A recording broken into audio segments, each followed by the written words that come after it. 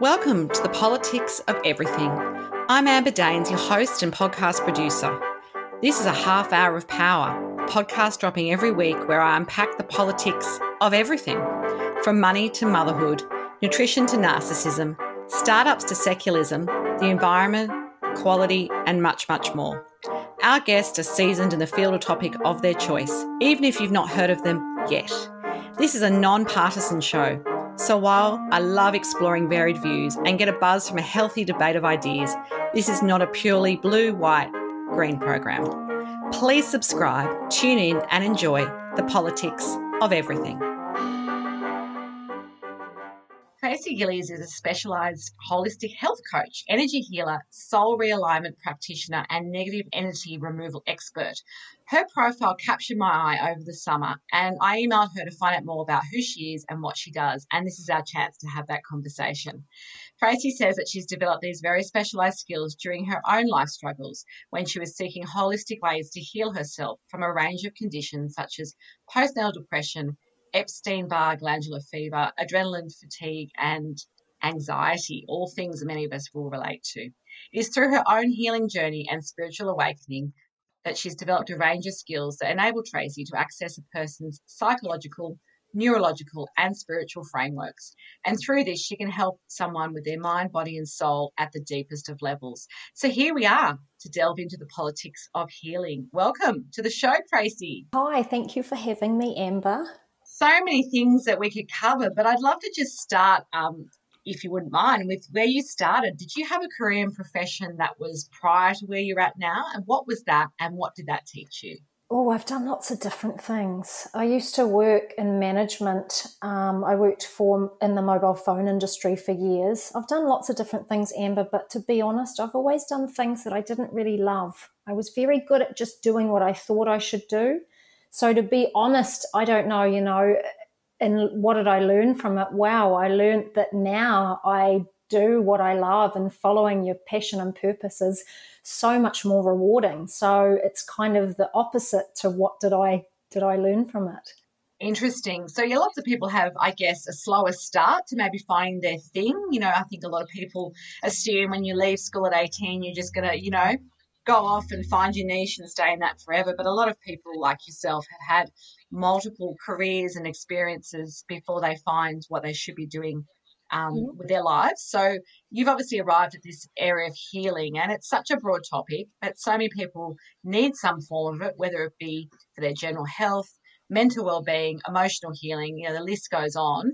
What made you focus on this particular area? I was really broken myself, and I was, after having 3 children, my husband worked away a lot. I actually was quite unwell, and to be honest, like just after I had my 3rd child, I pretty much did have like a mental breakdown, and I would be going, what's wrong with me? And the doctors would say they wanted me to go on medication and said I was clinically depressed. And I just knew in my heart of hearts that there was really more going on. It also went in line with my cycle. I'd sort of be up and then I'd be down and all of these things. And I guess for me, it was the path to healing myself that led me into then learning these things. So once then I healed myself, I sort of wanted to go on and help other people. So you've had the personal experience, which I think is a great place to start, particularly if you're going to help others. How did you actually formally train in this space? I mean, do you have experiences, obviously, that you've shared, but some qualifications that back up what you do? And how can you actually get into the space of healing? Because it seems something that's not a formal career, wouldn't be something your careers advisor with school would recommend that, you go and study. How do you go about becoming qualified, particularly to help others? Well, I did always have a love for natural therapies, and I was always trying to go and try different things. But really the key to what I did study is when I realised I really needed to fix myself and I needed help, I ended up finding a lady that did kinesiology, but she did a lot of other energy work. And within 3 to 4 months, my life had changed a lot. And then she said to me, you need to start thinking about doing something for yourself. And so I said to her, I want to do what you're doing. And I was really, really lucky because where I trained and the person that I studied under was pretty much 15 minutes from where I lived. And Australia and also New Zealand, but mainly Australia, for kinesiology is actually one of like the most advanced places in the world for that natural therapy. And so I went on to do a diploma in that. It was 2 years, but it was really like a 3-year diploma put into 2 years. And then after that, it just opened my eyes to energy healing in a whole different world. And then I really went on to do a whole lot of different things from that. Absolutely. That's interesting. So how did you go about finding, I guess, the best course for you? Was there a process of research at your end, or did you, just know that this was the place that you wanted to study? I mean, how do you go about that? Because I guess there'd be people out there thinking, well, yes, it's a qualification, but there's a lot of opportunities for organisations and educational facilities to kind of take advantage of people's desire to be in this space. So it's interesting to know how you actually found the course. What sort of research did you have to do before you went, this is the course for me? It was through the lady that had studied there. Okay, so you knew someone that had the experience. Well, it was through the therapist that I was seeing at the time. So I knew, and then I went along to like an information night and found out more about it. And I just thought, yeah, this sounds great. And I just really started on that path. I don't think I really thought where it was really going to lead to. I was really also just looking maybe to heal myself more as well to start with.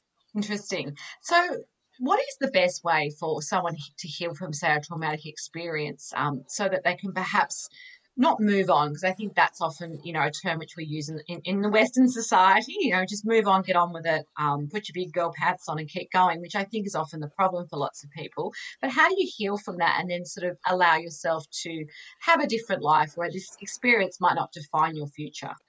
I just think it's about really going to those deep places within ourselves and working through whatever these traumatic situations or emotions or all of these different things from our past.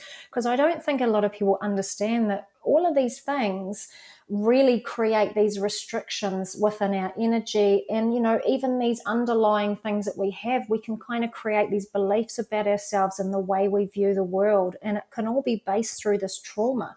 And then we almost go and recreate our future from this place. So again, as I said before, there are lots of different therapies, but it's really about that sort of self-discovery, looking at emotions, really kind of going into those deep places and I guess committing to work through those experiences or that trauma so we can release it for ourselves.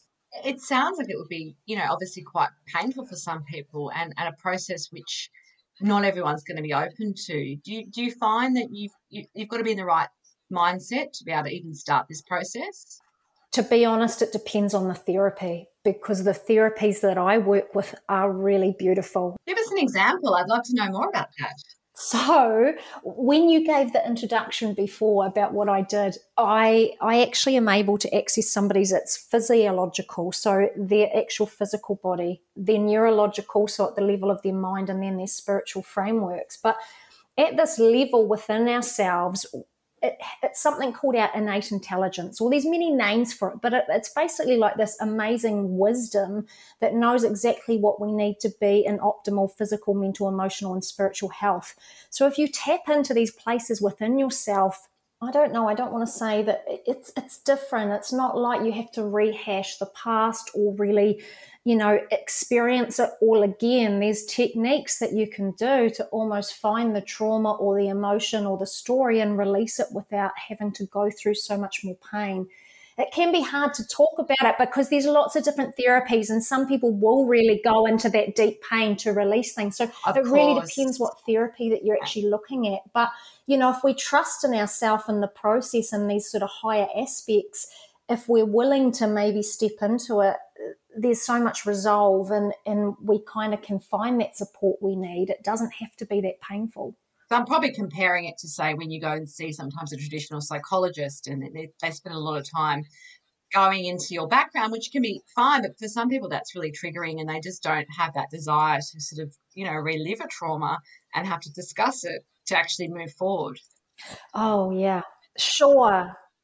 So what I do is very different to sort of that talk therapy. I realise talk therapy and that does have its place, but I guess... Absolutely, I agree. But so I guess I would say I do energy healing, but in saying that, everything is energy. So I actually do help people to heal their physical by being able to access their energy at this higher level, release any blocks and restrictions, and then areas where they were chronically stuck or even their physical body wasn't able to heal. Like when our energy is balanced and in alignment, we have this most amazing ability to self-heal if we're given the right support. So we have this ability within us, but yes, there is ways that we can almost enhance it or tap back into it, or, release those things that are actually holding us back. So talking a little bit more about how you work with people, I guess in the land of COVID, we've all got very used to sort of teleconsults and Zooms and obviously not being face to face. But do you generally work with people in person or remotely? And what sort of is that kind of process? And is there a time frame for some of the therapies? Can you give us an example? Oh, so I work remotely. I actually work through something called energetic surrogacy. So I'm able to access a person's energy at a much higher level. And I actually bring their energy into my body and I work through myself as if it's almost like I'm a clear channel. And again, I'm able to access their physiological, neurological, and spiritual frameworks. And by releasing any restrictions, then they're able to heal. But I do it quite differently. So I work with people for around about 6 months because there's quite a few things that I actually specialize in. So I specialize in helping people to heal and recover from Epstein Barr virus.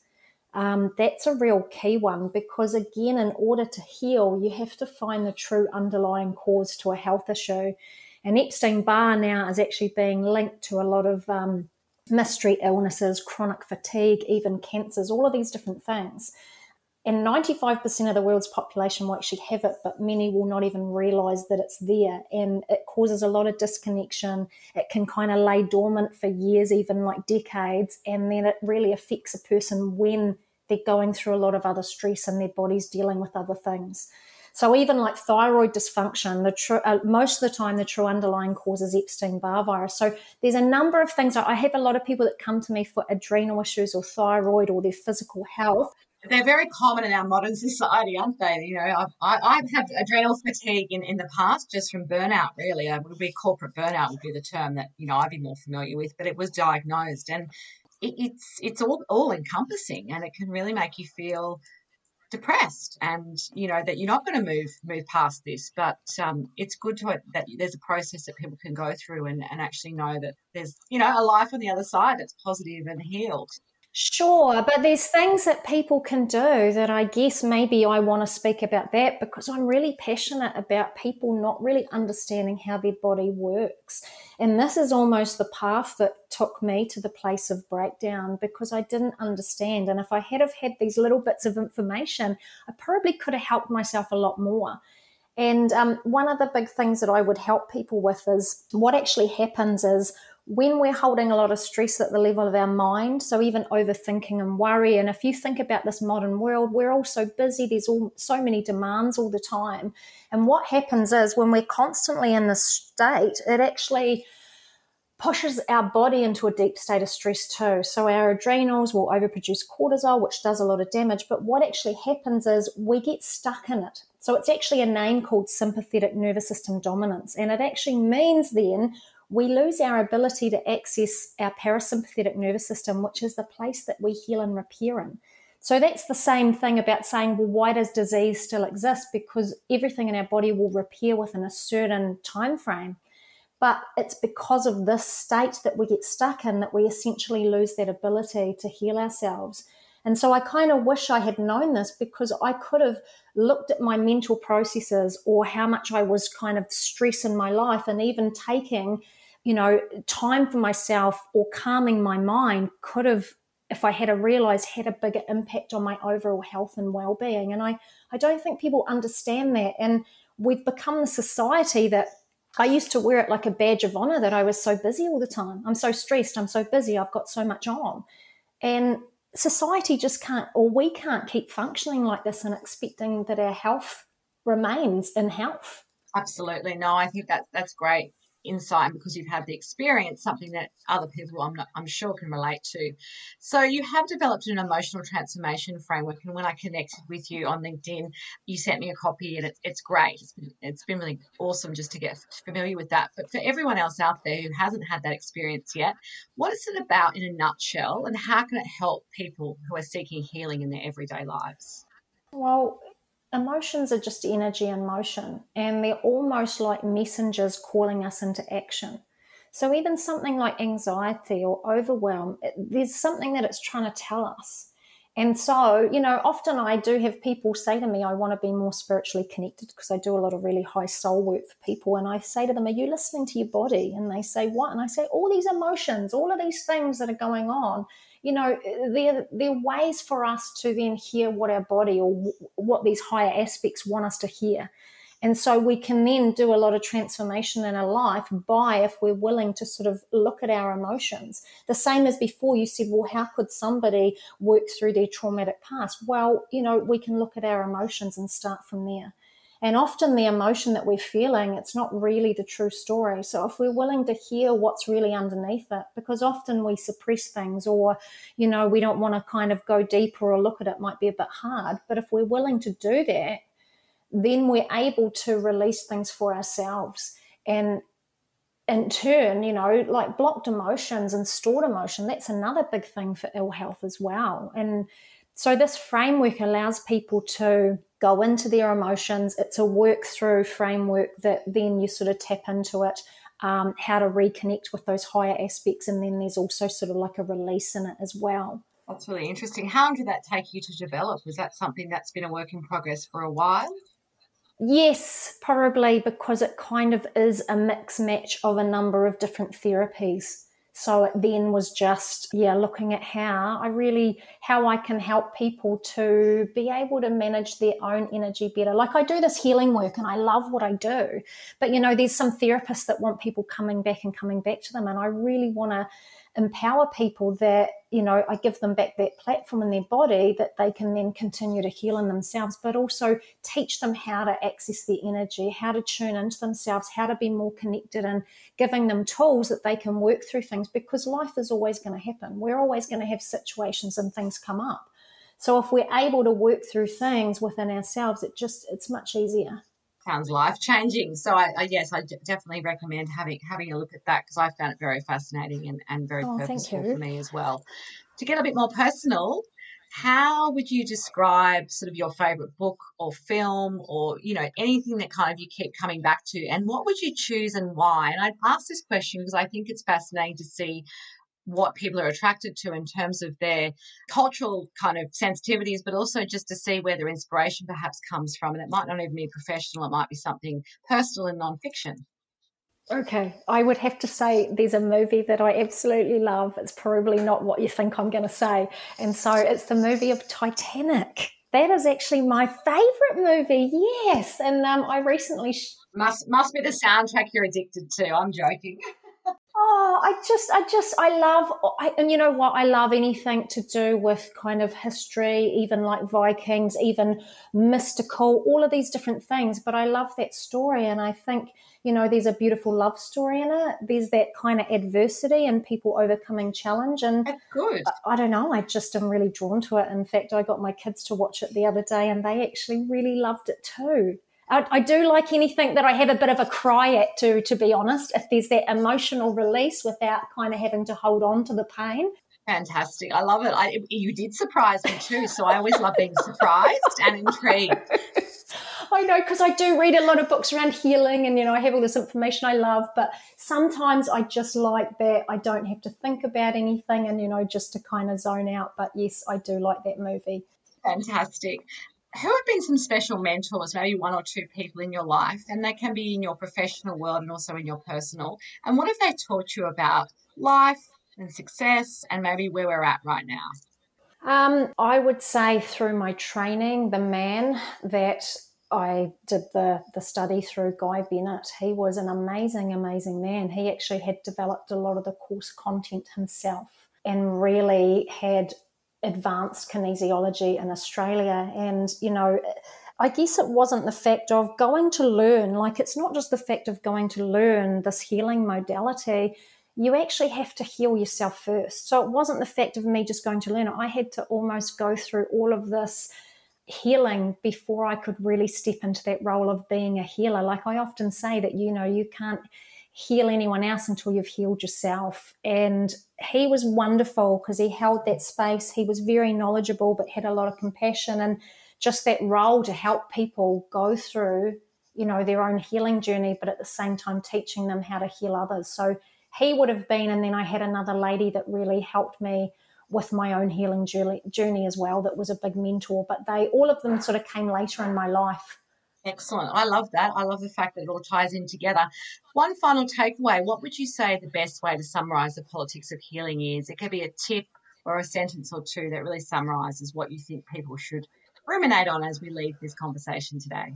I think we all have to take responsibility for our own healing, and also what we're creating for ourselves. But one big thing I do teach with all of my clients is I teach less is more. I think we've just gotten so overrun with all these demands, like I was talking about before, and our life gets so busy. And I think we have to create that space for ourselves so that we can, find that space and that quiet space. And that's the space that healing really comes from. That's really good advice and a great place for us to end this chat today. If you want to connect further with Tracey Gillies, I will have some details on my show notes of how to connect with her further.